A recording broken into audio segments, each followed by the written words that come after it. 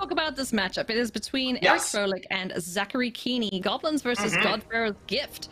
Apparently, this was the fastest round one that we have seen in the tournament so far. In 1 minute 25 seconds, Froehlich won it. Kiihne fought back in 5 minutes to equalize, and now we are jumping into the decider here in round number 5. Talk us through this matchup.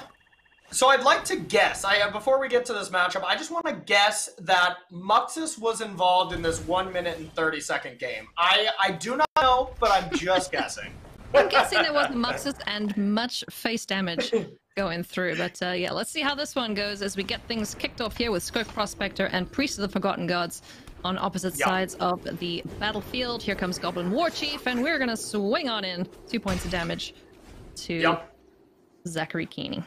And looks like we did see unfortunate mulligan there for Eric Froehlich, down to 5 cards. So you gotta like Kiihne's chances here, especially with having a really nice hand. And honestly, I know we saw this card in round 1 when we were casting together, but it's good to see old Choops back, Ravenous Chupacabra back in the game. Oh man, I hated this card when I first started playing Magic because I was like, what? It's a 2/2 and it kills my thing? Why? Why is that a thing? I loved it. I played that with Scarab God. I had a great time. Oh yes, I'm sure you did. Scarab God, let's not talk about that. Just so everyone does know, it is Eric Froehlich up on top and Zachary Kiihne down at the bottom, just in case anyone is confused as to why the names and the photo are back.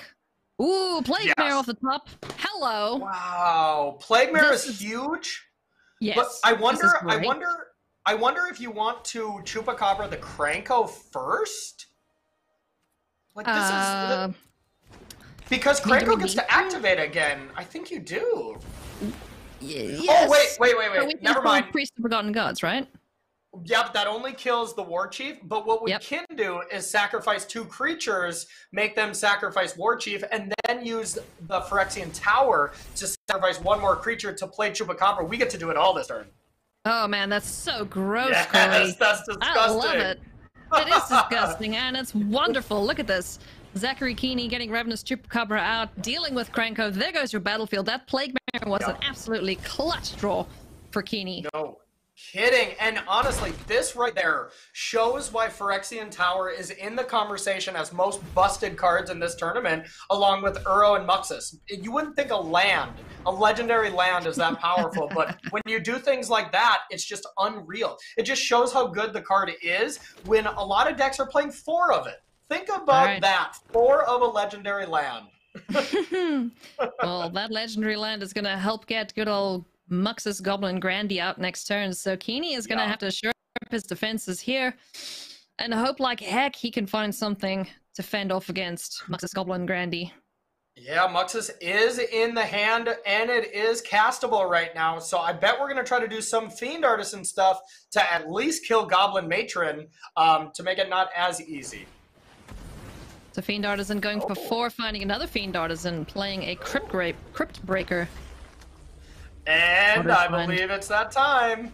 It's time. It's Muxus time. Land off the top, able to get Muxus down. Whoa, 2 chieftains. Oh my god.